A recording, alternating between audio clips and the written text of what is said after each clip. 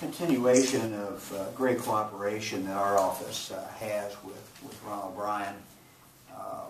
It's a partnership that we value very, very much, and I think it's also an example of our partnership with not only prosecutors around the state, but law enforcement around the state.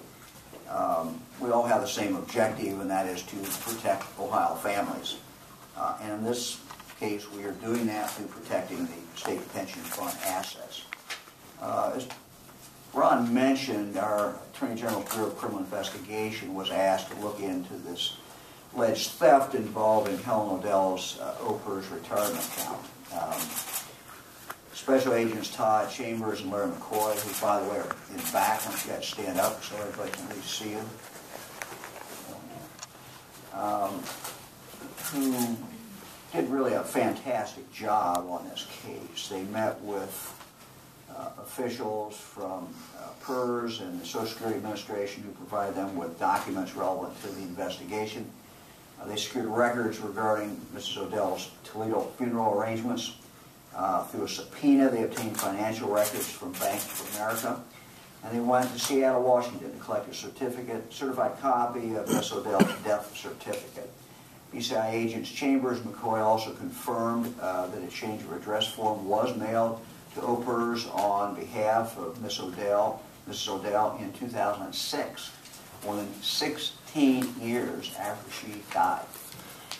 Special Agents Chambers and McCoy conducted this criminal investigation thoroughly, professionally, and successfully.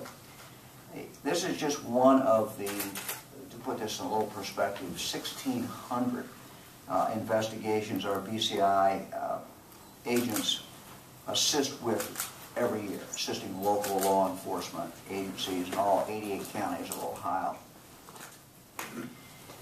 We hope that thieves, whether they're family members or strangers of the victims, understand this one thing, that we are after you. You're going to get caught eventually. And in this particular case, it's not really a great idea to defraud the Ohio Government Pension Fund. So, Ron, thank you very much for your great work. It's always fun to partner with you on anything. I sure appreciate it. Because as I say, we wouldn't be here today. It might have taken us a lot longer. As I say, we don't do our own investigations, so we were in a quandary about where to go, and Mike helped out. Julie Becker, appreciate you for joining us. Thank you. First of all, I'd like to thank Prosecutor O'Brien, Attorney General DeWine, and the BCI agents for their support in helping OPERS pursue these stolen funds. OPERS believes it's important to send a strong message that we're committed to safeguarding retiree and survivor benefits, and we will pursue restitution of benefits that are wrongly intercepted. The board takes its fiduciary responsibility very seriously, and we'll do whatever is necessary to act in the best interest of our participants and their beneficiaries. And again, we truly thank Ron O'Brien and Attorney General DeWine and the agents for their assistance.